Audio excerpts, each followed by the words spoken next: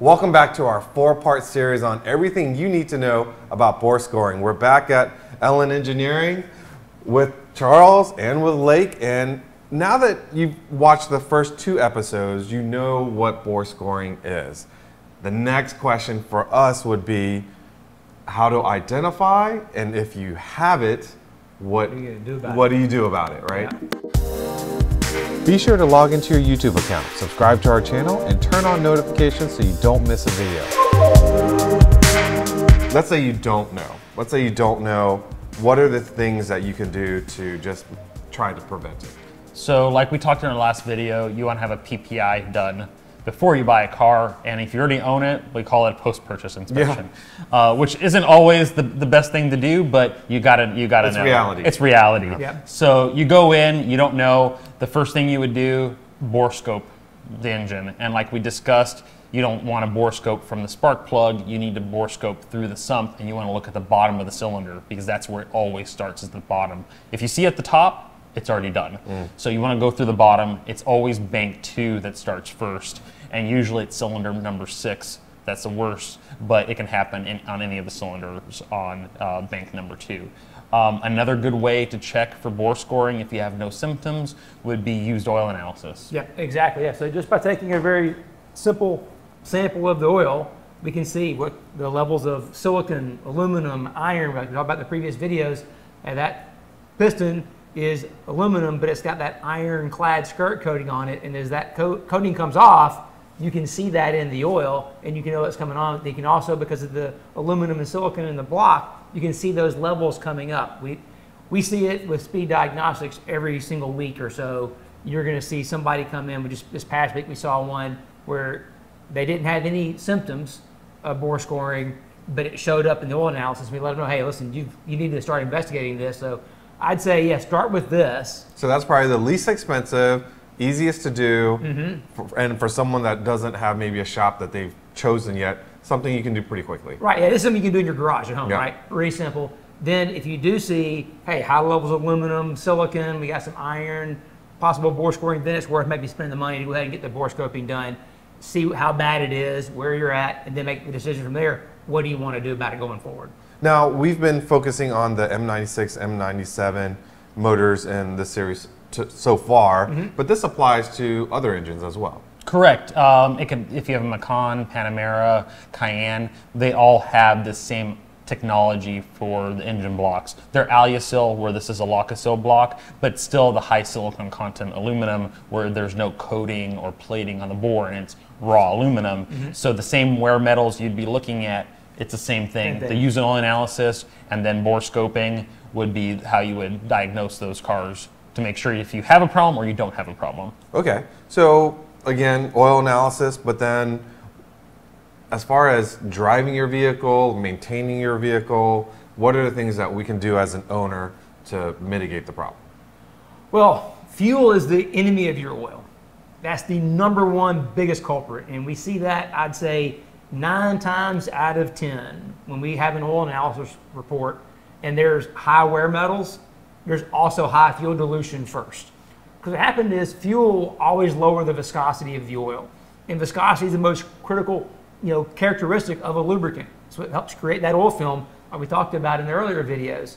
So when you have high fuel dilution, you're going to have lower viscosity. That's going to trigger increased wear. So the best thing you can do is make sure you have clean injectors. So AAA actually commissioned a study a few years ago and had an independent lab do all this testing between premium, we'll call it standard fuel. Not top tier. Not top tier. Okay. And premium top tier fuel. In fact, the EPA has a thing called LAC, lowest additive concentration. So all gasolines in the US have detergent additives in there to keep injectors and intake valves and things clean. But there's a minimum level.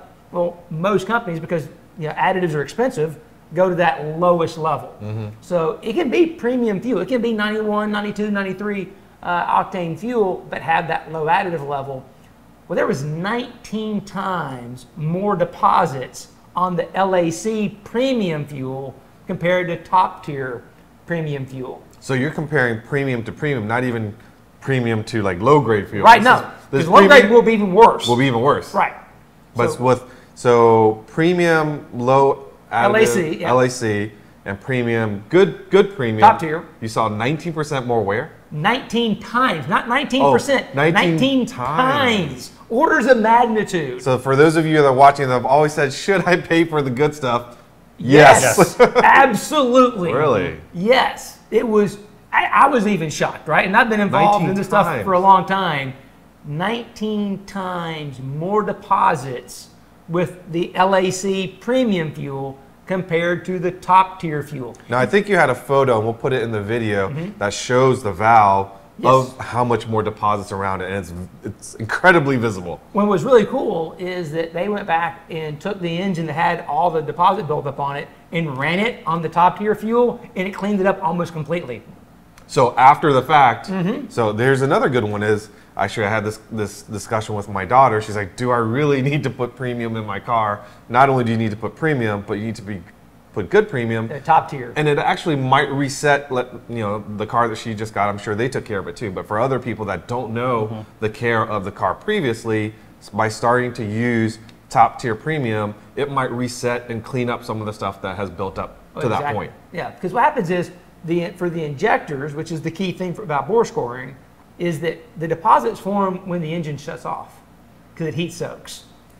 And then the fuel carbons up. Right. And then that will clog the injectors, changes the spray pattern. Now you're not getting good atomization. Well, now if it doesn't atomize, it can't vaporize. So you get liquid fuel getting into the, washing the oil off the cylinder walls, which leads to all the problems.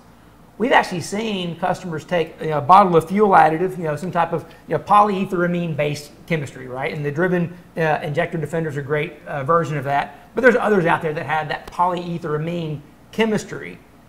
It can clean that injector. We've seen fuel dilution levels drop dramatically just by a customer using one bottle of that tank of fuel, cleaning it up. Because as you clean those injectors, it starts to spray again now, your fuel dilution goes down. When your fuel dilution goes down, your viscosity comes back up, wear metals go down, everything is happy again. So with an additive like that, and as you said, there's other brands out there, you fill your tank and you throw up a bottle of that additive. Is it recommended that once you put that bottle there, you run it through a fuel tank? Do you have to change the oil? Is it no? Is it something that? So if you're using a good, again, the chemistry is polyethyramine.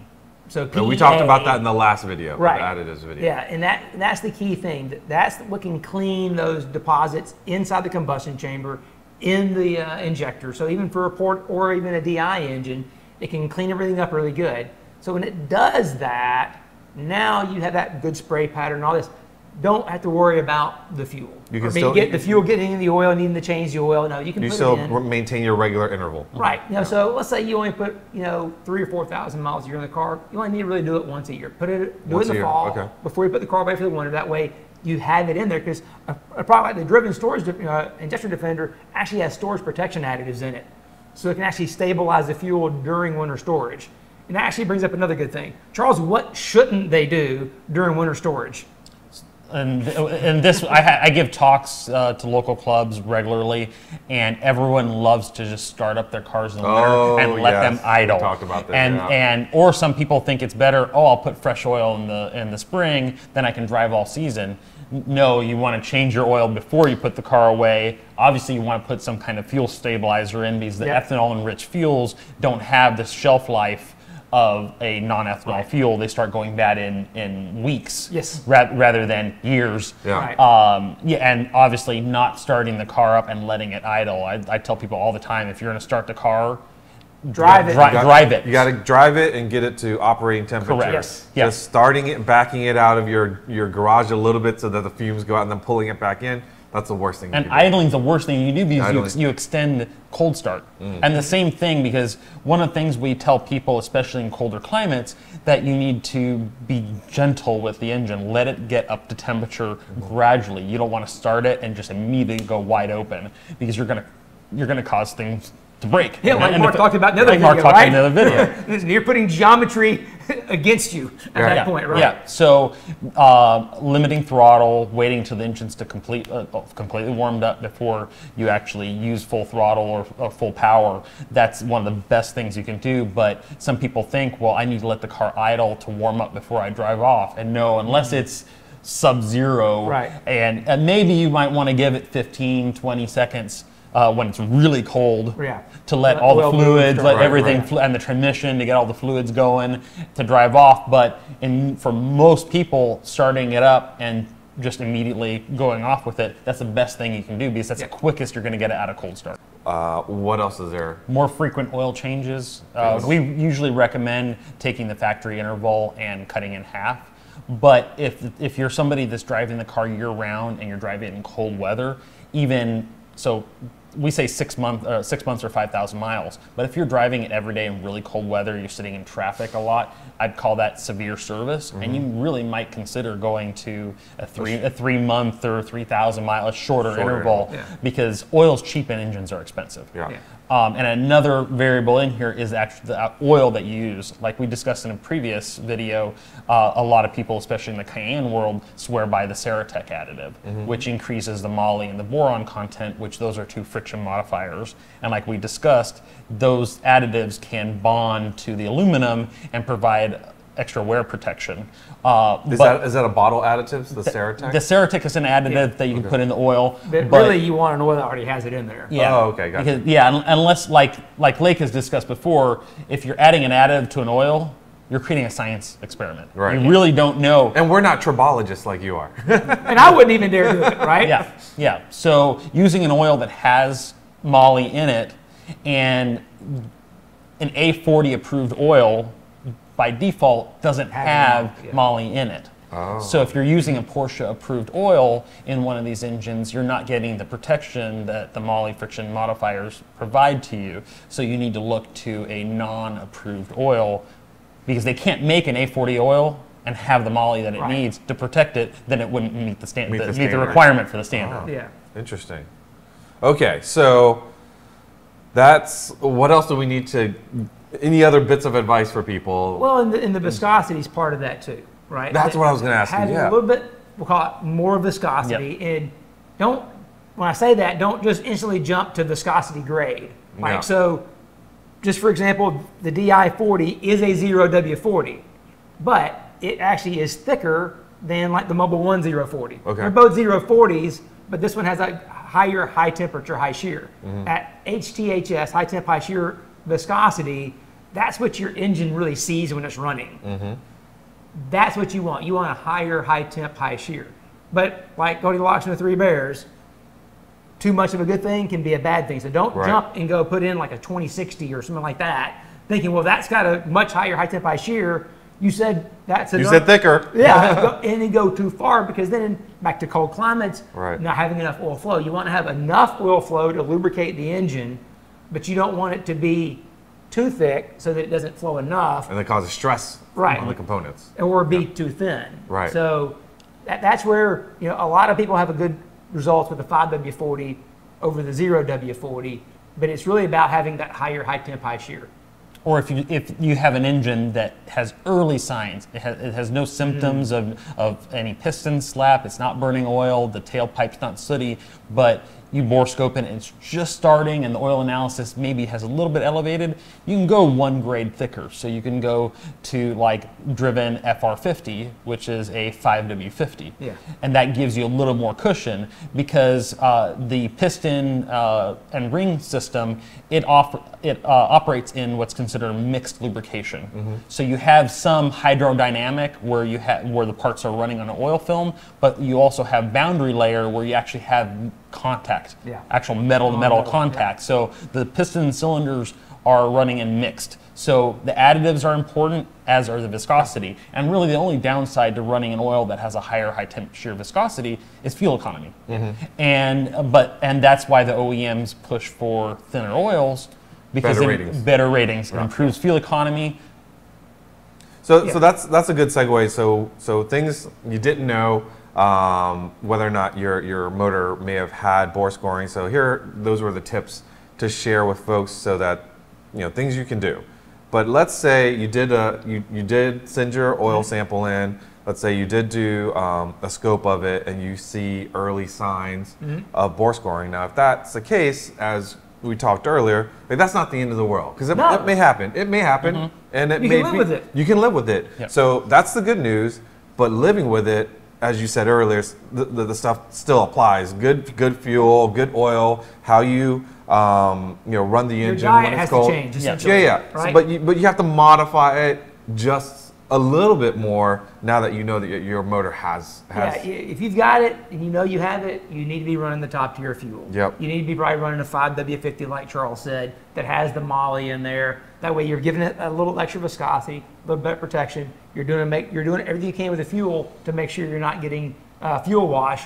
You're going to protect that bore as much as you possibly can by doing those things, and that will extend the life of it, even with the condition being there, as long as possible. Yeah, and I think this is where you go into protect and monitor mode, right? Yep. Yes. You protect and monitor and just keep an eye on it. And I believe you said it when we were talking earlier, is, at some of these stages to seat of the pants driving, you wouldn't even know.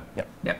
And the thing is, if you identify you have it, then you really need to go on a scavenger hunt and find what is contributing. Is it just dirty injectors? Maybe you have a bad injector. Do you have a vacuum leak, like we discussed, smoke testing the engine, to find where you have a crack in a plastic hose that's causing it to have a leak that causes the ECU to enrich the engine. You want to find if there's anything contributing to it. That'll help extend. And we've seen people figure out what the problem is, put the thicker oil, and go years without the problems progressing. Yeah. So as long as it's caught early. Yeah, you got to find the root cause. Find the root cause. So Yeah. investigate. Right, Yeah. That's why it's important, like back to talking to oil house all the time, but once you can identify a high fuel dilution, you need to find out what's going on. Don't just say, well, it's 2.5% fuel dilution. Well, that's just okay. I do short trip driving. Well, no.